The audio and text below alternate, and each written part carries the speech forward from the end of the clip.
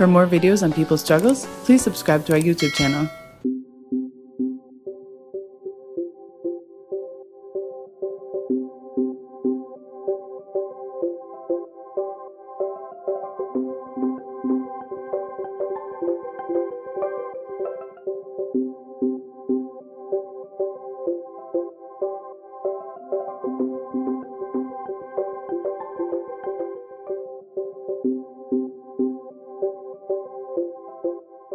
That it was a setback for the union, and there's no point in any of us pretending otherwise. Everybody, the members in particular, put a huge amount of work into getting that ballot result. What I would say is that people do need to recognise the laws that we're up against and how determined Royal Mail are on any point to take us to court. But they will never win a dispute in court. It's important that we understand that. And today, between me and Terry, we'll be setting out how we're going to respond to some of that. I suppose my overriding memory of the day, actually, to give you a bit of an insight into what was happening in the court, was, and I still can't get this out of my head, was a moment where Royal Mail, in their case, put forward a number of videos of our representatives and members in different parts of the country doing what I think we've always believed in our lives is what trade unions should be doing, and the day that they stop doing it will be the day that we will never be a trade union. And that was saying to our members, get out there, get out and vote, show everybody that you're voting and support your union. And basically you could feel in the room that a judge, one judge, who, you know, I'm going to say is part of an establishment of judges, who will never do their best for us, is sitting there looking at that video, and I think it throws them into a position where they think there's something seriously wrong here. There's people supporting a trade union, and from that moment we felt proud of what we were seeing, and you could see that the judge felt very differently. So a reflection on the day is this, really. It was right to be angry. And we're still angry. It was right for people to be bitterly disappointed, but never let that override the fact that you've got to recognise these people will always be against us. And some of the things that I saw, and it's this point that I cannot get out of my head, there was not a single person out of 110,000 people who were balloted who came out and went to Royal Mail and said, do you know what? The union or its representatives have interfered with my ballot paper. There was not a single person who complained to the independent scrutineer out of 110,000 people, and there wasn't a single person who's gone to the regulator that regulates trade unions.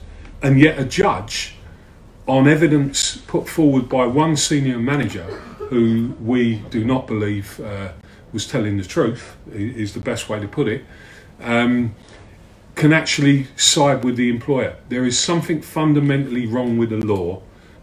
We've got to get over that, and we'll get on to talk about how we're going to do that in the next hour. Terry?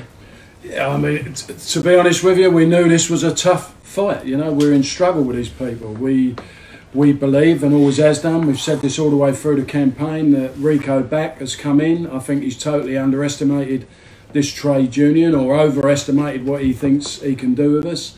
What they want is obedience. They don't want us to challenge anything that they want to do to this business. He's put around him a set of managers that he thinks, that we believe are anti-union, that he thinks will drive us into that position. So did we ever think they wasn't going to try and take us to court again? No. I think what fell in their lap and fell in their favour without doubt was the general election, which we believe has influenced the decision of the judge. And so this is just one stage in our war. But I want to say to all our members, we have tried to stress this, and I know people don't always hear everything when we're out doing our meetings, doing our briefings. We haven't just got one string to our bow. We've got plenty of other. We've got option B, option C. We will keep the pressure on. And the thing is that Rico Back and his people need to understand is he cannot deliver his plan he says he wants to deliver. All the time we've got 110,000 members that are not cooperating, and quite frankly we won't cooperate. And I said yesterday, I was angry, but it was still at my true feelings. He will be the most unsuccessful CEO of the Great British Post Office, Postal Service ever. And I don't take that back either. This is just one part of this struggle, which will go on for some time, but I am absolutely, well, we are absolutely convinced we've got another number of other things that we're going to do, and we will win this dispute. We use the best lawyers that we can find in the trade union movement, and we had the best lawyers in the trade union movement who support trade unions. We've used them at every step along the way. This has not been something where, you know, we've suddenly introduced them at the point where Royal Mail decided to take us into court. We've been consulting with the lawyers at every step along the way. I mean, one of the things that the judge said yesterday, you know, was about the general election. And I think you've got to accept, and every one of our members have got to accept, that this is a massive moment for the country. We didn't choose to have a ballot in the middle of a general election. The general election came the other way.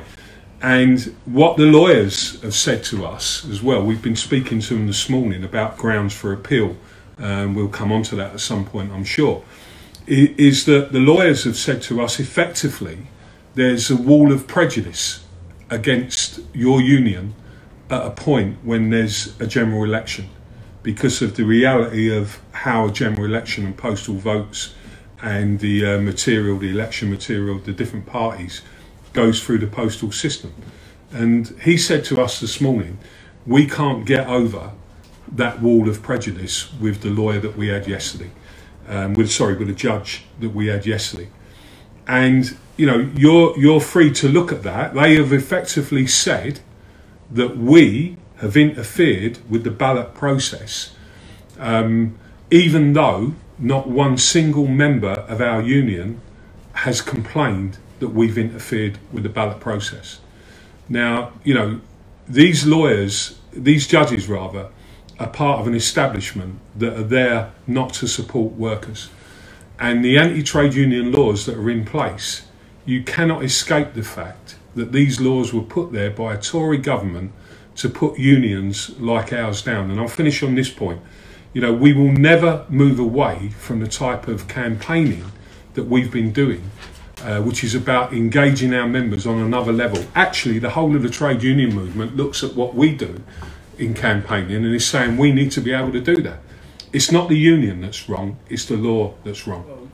You know, it's difficult, isn't it? I don't know who Paul is, I don't know him from a bar of soap, but there was 25,000 people who didn't participate in this ballot. There was a very small proportion of the ones who did, who voted no.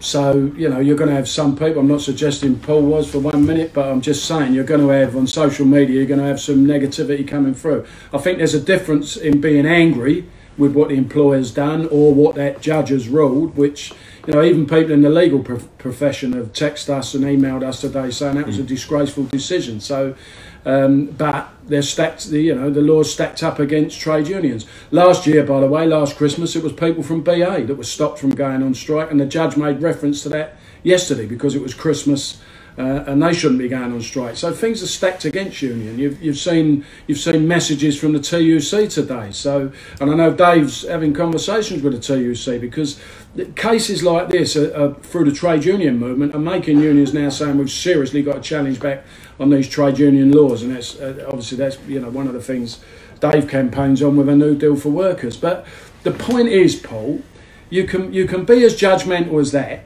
I tell you now, this union has had nothing but results in protecting its people. 5-6 years into privatisation, we're still protecting our people. Yesterday wasn't the end. I'm telling you, and you judge me on the end of this dispute. Yesterday wasn't the end. It was only the start of our victory.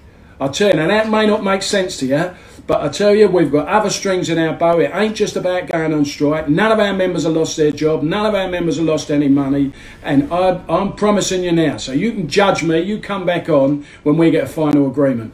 Because people complained last time in 2017 when we was forced into mediation. But we came out of that with what people are saying it was an excellent agreement.